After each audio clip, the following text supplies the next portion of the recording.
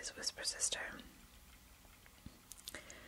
I wanted to read some writing that I did this morning. This is not a journal video, it's actually an exercise from a book called The Artist's Way by Julia Campbell. I'm sure I must have mentioned this before, but it was probably a long time ago, and some of you may be familiar with it, but what it is basically it's set out like a course, like a 12-week course with different readings and exercises aimed at getting in touch with your creativity, or more accurately, reconnecting with the creativity that we all have inside us that tends to get buried under a lot of limitation and telling ourselves that it's not there and trying to put it aside for the sake of being responsible and pragmatic. So this exercise is called Morning Pages, and what it is basically, the idea is as soon as you wake up in the morning, like first thing before you do anything, you write just 3 pages of whatever comes out. No point, really, no purpose, no goal, other than just filling 3 pages and getting your mind kind of woken up and draining out all of the clutter that you accumulate, so that you can, either get rid of all the superficial stuff and get your mind kind of ready to, or freed up to think more effectively and creatively, or sometimes, as is the case in what I wrote today, it sort of gets things flowing, gets ideas flowing, and can put you onto new ideas or insights that are kind of floating around in your mind, and give voice to those things and a little bit of focus. So I'm a little bit reluctant to put it out there because it is very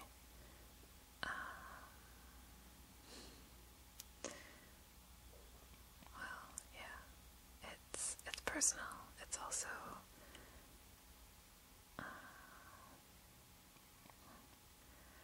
whatever. I'm not going to judge it. I'm just going to put it out there. So what was supposed to be 3 pages ended up being about 4.5 pages today because I just got going on this tangent, and it's, I guess, kind of just thinking about the nature of love and connection and really what we're even here for. So yeah, good stuff. So without any more disclaimer, okay, so September 24th, Morning Pages. I love writing with pencil. God, it hurts to be positive. What's up with that? Why is it so hard to let go of my focused negativity? Fuck it, it doesn't matter why. Colleen just asked me, are you part of the problem or part of the solution? So which am I? And what does the solution even look like when it comes to him? I'm having a hard time letting go of the outcome of this situation.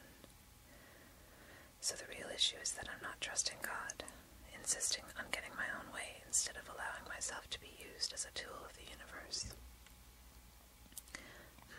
Okay, so universe is not an accurate description of what I want to serve. Universe is cold and big and impersonal, and it is still a physical thing. What I want to serve is the creative, loving, expansive energy of the universe. Love in motion. My function here is to provide a filter, a vehicle through which that force can express itself and experience itself. Spirit in form. All my suffering comes from identifying with my ego as who I am, instead of just a set of parameters that makes it possible for that larger intelligence and energy to have this particular experience. All that I am exists just to provide the edges that define my viewpoint. I need to allow that energy to flow through me unimpeded. The only reason we're here is to experience, to have our own unique experience of life and report back to the mothership. That's it, to allow God to know itself. I am nothing special, nothing unique, and yet no one else can do my job. No one else can have my experience. God, please help me to truly put my ego aside. Help it take a back seat to your will. It's struggling. I left him, and my ego turned that into attachment and need. My ego is completely receptive. It is needy. It's frantic. It's stubborn and short-sighted. God, please help me loosen my grip. Help me let go. Help me to trust that it's safe and good to let go of my ego and invite you to work through me. I know it logically. I know it in theory. I need your help to really trust it and feel it. I want him in my life so badly, but I want him, the real him. I want to experience you as expressed through him. I've seen what came through when his filter was clear, and I got hooked, totally addicted. That's why I find it so hard to let him go, because I know that whatever gets in the way of that is just residue. It isn't real. Or at least it isn't necessary. When I think of him, when I remember him, I don't see any of that stuff. I see what I know is there. How can I replace the memory of him when he was gentle and hungry, with the sound of anger in his voice?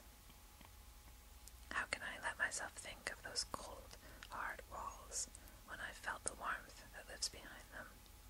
If that's what it takes to ease this discomfort, then I'll gladly endure it.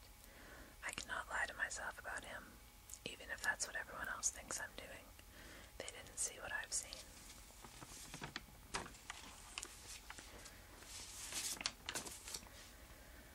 Well, in reality, what I saw cannot be destroyed. It's alive and well in there, and if I can step outside my ego, I can take comfort in that. It can't be destroyed, but it can be withheld. Maybe I've just mishandled my chance to experience it, proven myself to be undeserving and unsafe. That might be something I need to accept. It's only my ego that struggles with that one, and it tries to repair damage with more force. God, please help me to transcend my self-serving ego. Please make him feel it, how sorry I am, not just for what I've lost. There are two very distinct kinds of regret here. My ego mourns the loss of something it wants, but my deeper self feels firsthand the pain I inflicted. That's why excuses, justification, and bargaining are not doing the trick. They mean absolutely nothing at that level. That part of me feels the pain, but it also knows the truth. There's nothing there but love. Please help him feel that. And then help me to dwell in it as well. Just help. I'm afraid to relinquish control, even though I know it's an illusion. I know that punishing myself is not the answer. I know my job is the same as it's always been, to become as clear as possible in who I am, so that I can be an open, uncluttered channel for the bigger I am to use me. No wonder we keep hurting each other. Two bruised, scared egos trying to pass ourselves off as real, when deep down we know each other so much better than that. When you experience what it's like for that universal, conscious, loving energy to use you, to encounter itself in another human being, it's impossible to be satisfied with an imposter. It's hard to describe that chill, the loneliness of seeing walls go up to keep you separated from what you know to be there. That separation anticipation cuts deep. I mean, it's beautiful wherever you find it, and it happens all the time. Countless little moments when love meets itself through our interactions and multiplies. But when two people can abdicate themselves so completely to love, to be fearless and open enough to allow it access to virtually every part of themselves, to hold it all up to the mirror, that's the highest purpose of romantic love. That's what makes it unique. That's what creates that unnameable attraction, profound curiosity, the universal consciousness fascinated with itself and recognizing on an instinctual level someone who can show it something powerful and authentic. When you meet someone and you feel your soul inhale a sharp breath of surprise, of anticipation, knowing there's something there that you need to see. The universe needs your eyes, your hands, your heart to experience what's suddenly become possible. And you have no choice but to oblige, to surrender yourself, to be used until you're no longer needed. That potential, it defies explanation. It doesn't need you to understand, just to answer the call. It's attachment to form that creates the judgments of right and wrong. Of course, we'd rather learn from each other through a series of successes, but maybe sometimes it's the failures you're drawn to. Maybe the feeling is the same, no matter what form the lesson will come in. The universal curiosity is satisfied either way. But I can't help feeling a little duped, like we were used, as a means to an end, by something completely indifferent to our suffering. That's when I sometimes struggle to believe that this consciousness is loving in nature. Still, that's only the case when I look at it from my own limited viewpoint. From that point of view, it is sad to watch all that potential squandered, ruined in the hands of a threatened ego with an immature need to be in on the plan. God, please help me to put my ego aside and accept my role in this as the privilege that it is. That my input is useful, my way of experiencing life is worthwhile, even if it causes me pain. Alright, I'm not believing myself at the moment. I'm gonna stop now. Yeah, so that's about it.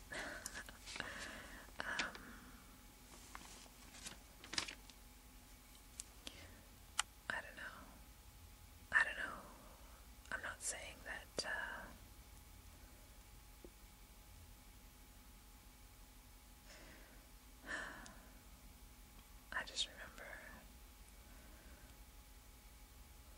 I remember just seeing